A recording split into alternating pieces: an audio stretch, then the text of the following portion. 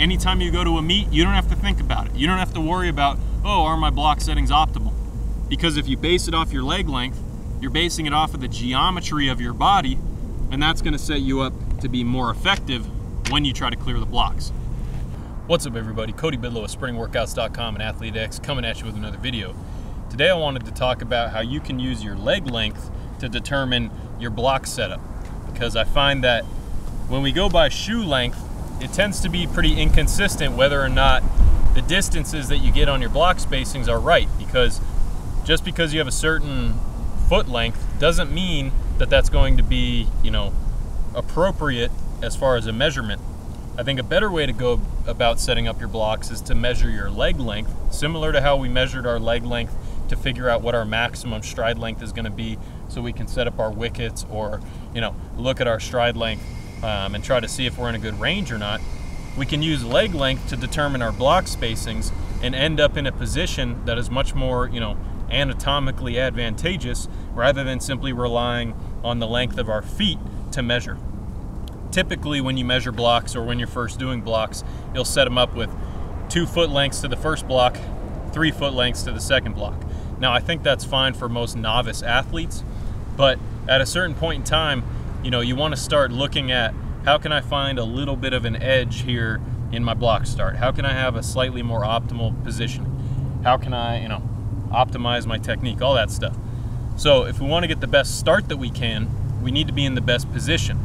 Now the best position should allow us to do a few things. One, be relatively stable. We don't want to feel unbalanced, because if you're unbalanced, you might not be able to produce as much force. Similar to how if you do an unbalanced exercise in the gym, you're not going to be as forceful compared to if you do something that's like a bilateral hex bar deadlift or something.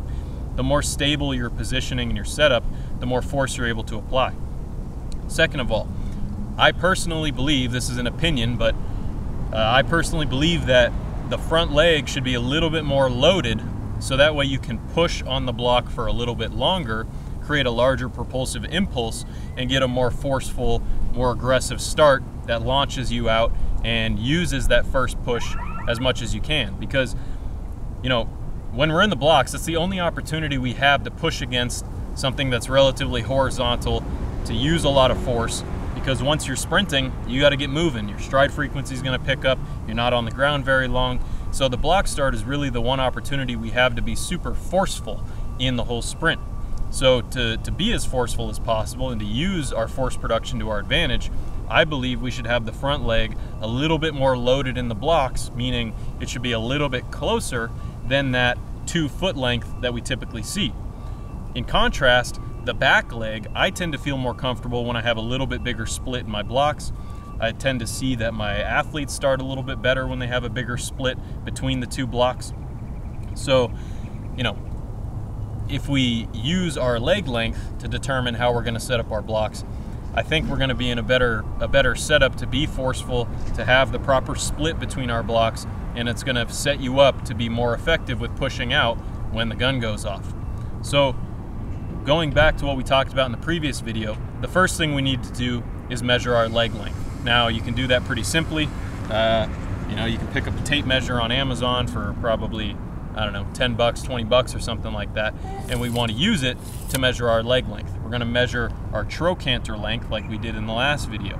You have a bumpy spot on the side of your thigh, not up here by your hip bone, but below your hip bone, there's a bump, a bony bump on the side of your thigh. That's your greater trochanter. So to measure your leg length, you're going to find that spot. Then you're going to take your shoes off, stand barefoot on the track, and measure what that length is. So with your shoes off, take the tape measure, put it on the ground, and we're going to see where is the greater trochanter. So for me, that's right here. So let's see, what is that? That's about 92 centimeters. So once you have your leg length figured out, then we're going to do a calculation, very simple calculation, just multiplication. And that's going to give us the distance to the front block, and then the second calculation will give you the distance between the 2 blocks. So in my case, we're going to take 0.56 and multiply that by our trochanter length. So for me, 92 centimeters times 0.56 gives me 0.515 meters to the first block, or 51.5 centimeters. So once again, to get your first block set up, we're gonna go 0.56 times your trochanter length, which for me is 92 centimeters. So I have 51.5 centimeters to the first block. To get the distance between the two blocks, so the distance from the front block to the second block, or between the pedals, I should say, that's going to be 0.42 times your trochanter length. So for me, that's 0.4 or 40 centimeters. So once you have that, then we can go about setting up your blocks in practice using the tape measure to figure out what that setting is. All right, so I've got the tape measure out. I've measured 51.5 centimeters to the front or the edge of the line. Set up my blocks so that the first one is right there. Obviously you could just move the pedals, but right now I'm just gonna move the blocks to get it right. So we got the blocks pretty straight in the line, or in the lane. We got 51.5 centimeters right here. Now we're gonna measure between the two blocks, which once again is gonna be 40 centimeters. So from this pedal to the front of this pedal, we have 40 centimeters right here. So now I have my blocks set up based on my trochanter length. So now we're going to test it out, see how it feels, and see if we need to make any adjustments. All right, so I've got my spikes on. I got my blocks set up where they're supposed to be based on my leg length. So I'm going to get in there, test the set position, and see how it feels.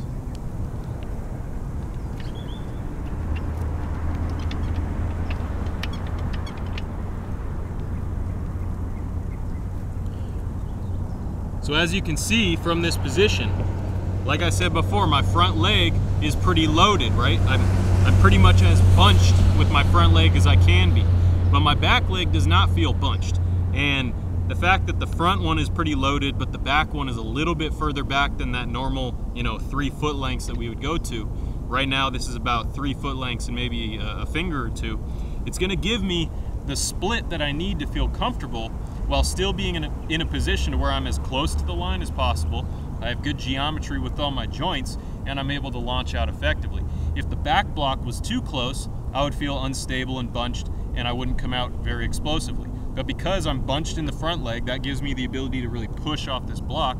And then the back leg is a little bit more spread out than it would typically be. That's gonna give me the balance that I need to feel comfortable while still being bunched and close up with this front block. So we'll test out the set position. Now from there, I feel pressure in the front hip. I feel like I'm loaded and I'm able to explode out, and it's gonna be pretty easy to launch out when the gun goes off.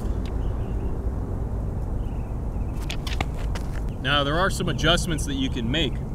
For example, if you feel too bunched in the front one, you can push it back maybe 1 setting. If you don't feel loaded enough, you could move it up 1 setting. But I would for a while, I would just test out with the settings based on your leg length. Test it out, give it a few trial runs, do a few block starts, see if it's comfortable. If you feel too bunched, too unbalanced, like you're gonna fall over the line, then we can move this one back. If you still feel off, then move the other one back a little bit further. Now, I believe that we should keep the pedals all the way down, because that's gonna allow us to push at an angle that is gonna be something close to that 40 to 50 degree angle we wanna push out at. If the pedals are up too high and you're not super strong and explosive and really fast, it's gonna push you out. You're gonna feel like you're gonna stumble and you're gonna pop straight up. So sometimes people wanna fire out super low, so they think, oh, I wanna make it like this so I can push out super low, but they end up popping up because their brain senses they're gonna fall over and they pop straight up, or they lean too much, their torso's too forward, their center of mass is out in front of them, and their foot's gonna swing out and crash into the ground because your foot's gonna go pretty much to where your center of mass is. So I think for most athletes, I would start all the way down, maybe go 1 up on the front one, maybe go 1 up on the back one, but I would keep them all the way down at about a 45 degree angle, because that's gonna be what's gonna be easiest to push off of for most athletes. Now, obviously, you're not always gonna have a tape measure with you at a track meet. So I think it's important that once you have the basic block settings set up based on your leg length and you've manipulated it a little bit, you wanna measure with your shoes, the shoes or the spikes that you're gonna compete in, you wanna measure, once you have, for me, 51.5 centimeters and then 40 centimeters, you wanna measure with your shoes what that distance is to the blocks. So if you're at a meet and you don't have a tape measure, you're able to then use your shoes to get the same measurement that you did with the tape measure. So I've measured and set up my blocks with the tape measure. Now I'm gonna look and see what distance is it using my shoes. So I'm gonna put my heel at the line, then I'm gonna step forward and measure. So right now, I'm about 1 foot, and then to the ball of my foot, maybe the front of the laces or a little bit more, maybe the front of my laces and a finger. That is the distance for my first block if I'm measuring by my shoes. You can see that the ball of my foot is right about at the front of the block. So 1 spike length, 1 foot length, and then to the ball of my foot brings me to my first block. So as you can see, that's a little bit shorter than the distance would be if I went putting this block at where the end of my second step was. Now let's do the other one. 1, 2, 3, and then I've got about 3 fingers between my third foot length and the block, maybe 2.5. So now if I go to a track meet, I know, okay, I'm gonna go 1 shoe length, and then I'm gonna go another shoe length to the ball of my foot on that second foot, and that's gonna give me the spacing to my front block, so I won't need a tape measure when I'm at the meet. And then for my second block, I'm gonna go 3 foot lengths plus 2 to 3 fingers, and that'll give me the back block. Now, depending on the angles and the pedals and the type of blocks that you have at a meet, you might have to adjust a little bit, because if the pedal isn't exactly the same size or exactly the same shape, like this one's a little curved, some are really flat, you might have to adjust, you know, maybe one setting or move it back a finger length or something like that. But this will give you, it'll put you in the right range, so then you can find the exact perfect spacings. And as you can see, this is slightly different than if we were to just do 2 feet to the first one, 3 feet to the second one. In this case, when we measure by trochanter length or leg length, it gives us a slightly shorter front block, which is going to give us that nice loaded front leg to push off of, and then a slightly more extended back block, which is going to give you that stability you need. And it's also going to add a little bit more length to the hip flexors so that they're in a position to fire right when the gun goes off. I believe that if the back leg is a little bit more lengthened and your psoas, your hip flexors are a little more lengthened, they're going to be in a better position to shorten. Whereas if this back block is closer, not only are you going to feel less stable because you don't have that distance between the pedals to make you feel stable, but it's also, you know, going to put you in a position to where your hip flexors are going to be slightly shortened, and if you're already in a pre-shortened position, it's harder to shorten a muscle from there, right? If I'm here, I can only go to there. But if I'm here, I can immediately launch, you know, I can, from this fully stretched out position, especially when you're in kind of a loaded position where your muscles are all firing and ready to go, it's going to be easier to launch that leg through to flex the hip because it's already pre-stretched.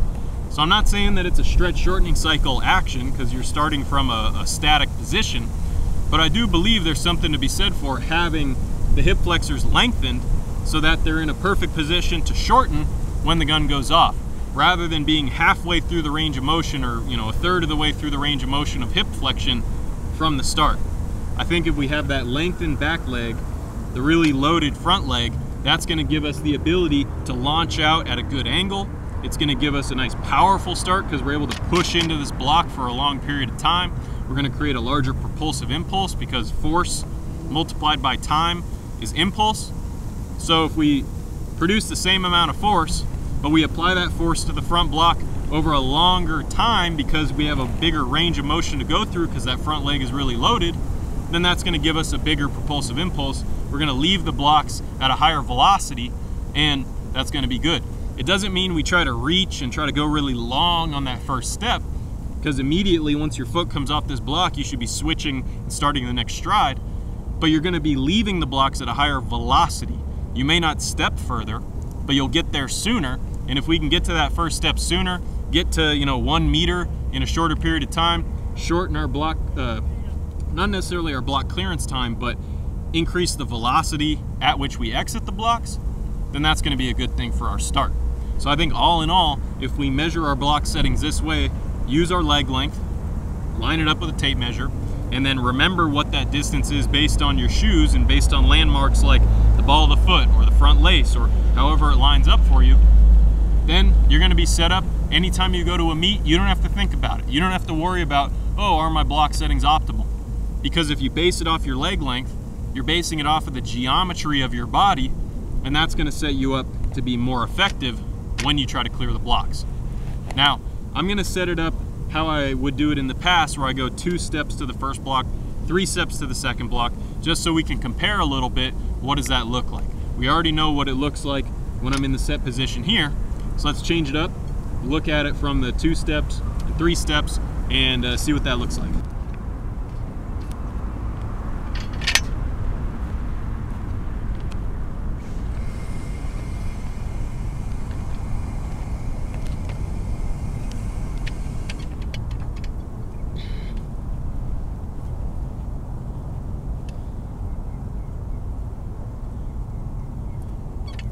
So what I notice when I go back to this old setup as opposed to the new setup that we do based off of our leg length, I don't feel as much pressure in the blocks, meaning I don't feel as much pressure between my foot and the block. I don't feel like I'm able to be really well seated in the blocks. I don't feel as stable, and I don't feel as balanced because the spacing between the blocks is shorter. So I don't have as much pressure on the blocks, meaning I don't feel like I'm able to produce a lot of force from this position because I'm further from the line with my front leg, and it doesn't feel as stable. So the combination of not as much pressure in the block, which is going to sort of equate to your ability to be forcefully pushing into the block, that's lower. And then my stability, because the length between these two isn't as long, that doesn't feel as good. So ultimately, I think if you go to this style of block settings where you measure your leg and you base it off that, I think you're gonna feel more pressure in the front block. You'll feel pressure in the back block as long as your hips aren't too far forward. You're gonna feel more stable, and you're gonna be able to push out effectively and not have to think about it. Whereas when I'm here, because I don't have as much pressure in the block, I feel like I gotta really use my brain to generate the force. And while the back foot will come out sooner, I don't think it's going to be as forceful of a push out when I go from this position. It just doesn't feel right. Whereas when I go to the other setting based on my leg length, it feels better. The times are just as good or better, and I feel like it sets you up for a more effective acceleration because of the setup, because of the split, how much pressure you have, and the fact that you're closer to the line. If we're closer to the line, we don't have to run as far to get to the other line at the end of the track. It doesn't mean we want to put our block way up here and be in a totally funky position, but if we can slightly modify the block settings to be slightly closer to the line, then that's where I think we're going to find the magic in our block starts. Now, as you play around with your block settings, you get them set up based on your leg length, and you make little adjustments as needed to be most comfortable and get your fastest times coming out. How can you improve your block starts from there? Well, think about doing things like sled contrasts, bounding contrasts, like I talked about in one of my previous videos.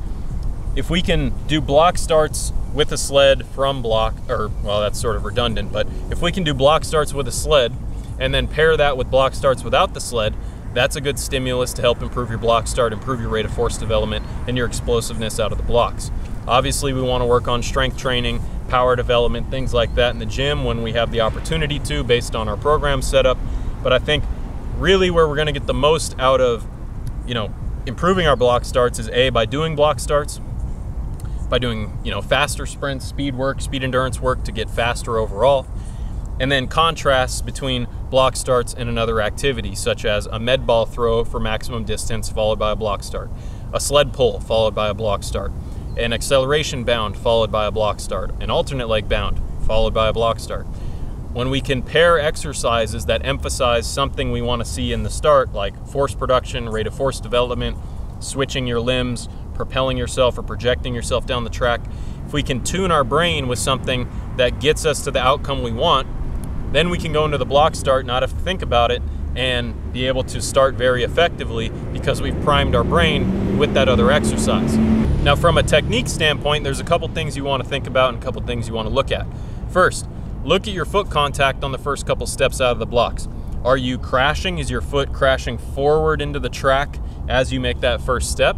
that's a sign that your torso is probably too low relative to the angle that you're able to push out at, and you should probably try to fire your torso up, extend your back, get up at like a 45 or 50 degree angle, and that'll allow you to attack back at the track, okay? If you're too low, your foot's gonna swing out, you're gonna crash, you're gonna break, it's not gonna be a good start. If you get a little bit higher with your torso, that makes your center of mass not so far out in front of your body, it puts it right under your body. You're gonna be able to strike back at the track where your center of mass is approximately, and that's gonna send you out down the track effectively. You know, if your arms are totally messed up when you come out of blocks, you can think of a cue like snap your front arm forward or drive your elbows or pop your elbows or something like that, create a big split between your limbs.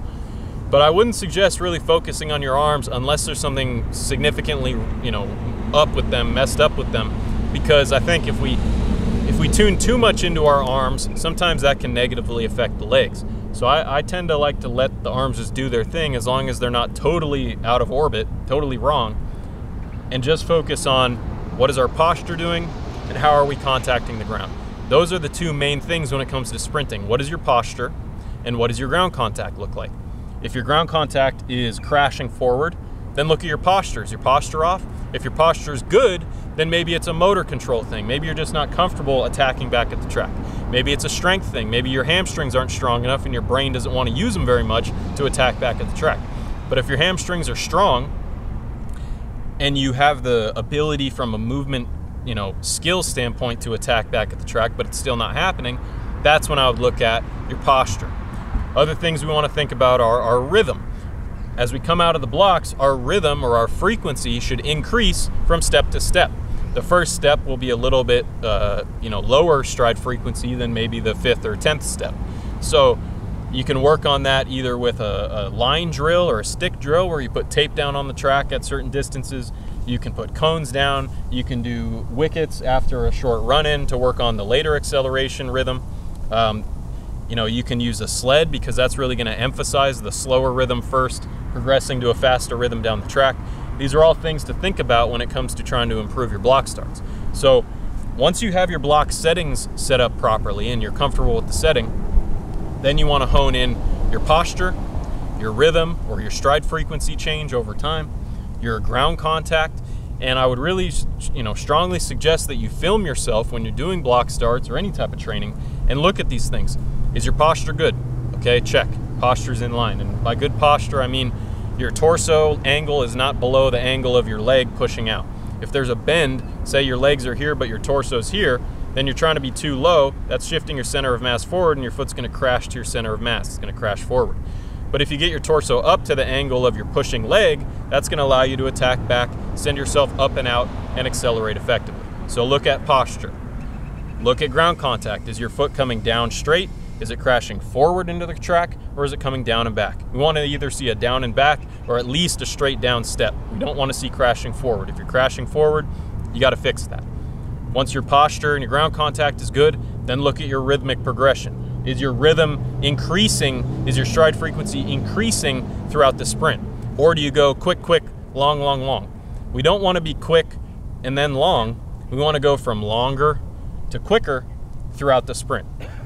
Obviously, there might be some slight deviations depending on your style of sprinting, but in general, we want to see a progression from a more forceful, projecting, stride length dominant type of movement to a more stride frequency dominant movement as we accelerate. This change will happen quickly, so I don't want you to go out and try to bound from the blocks, but you should still feel a change from step to step or from 10 meters to 20 to 30 meters that you're getting quicker as you accelerate. And as you accelerate, your stride length will increase as a result of acceleration, so you don't have to really worry about that. That's something you can work on with wickets and other things. But for now, really tune in to, once again, posture, ground contact, and the progression of your rhythm or the progression of your stride frequency throughout the sprint. So if you have your blocks set up effectively based on your leg length, you have good posture, you have good ground contact mechanics, and you have a good rhythmic progression, then I think your block starts are going to be pretty good. And over time, as you train them, as you continue to get stronger and more powerful, more elastic, your times will improve. So focus on those big things. Get the settings right, like we talked about. Get your posture right. Get your rhythmic progression right. Get ground contacts right. If you do all that, you're gonna have a good block start. You're not gonna have to worry about it, and you're probably gonna sprint well the rest of the way. So hopefully this is helpful to you guys. Hopefully this gives you some idea of how you can set up your blocks effectively, what you can do to maximize the quality of your block starts, and some self-coaching tips that you can use for when you're out at the track or when you're back home after your track session, so you can coach yourself or your athletes. Look at these big ticket items. These are the things that are going to help you become a better sprinter, improve your block starts, and have more fun when you're at practice and competing in track. So thank you guys for watching the video. I really appreciate your time. If you have any questions, comments, anything like that, leave them below. Hit that thumbs up if you like the video. Check out my website for programs, consultations, all that. And that's all I got for you guys. So this is Cody Bidlow with sprintingworkouts.com and ATHLETE.X, signing off.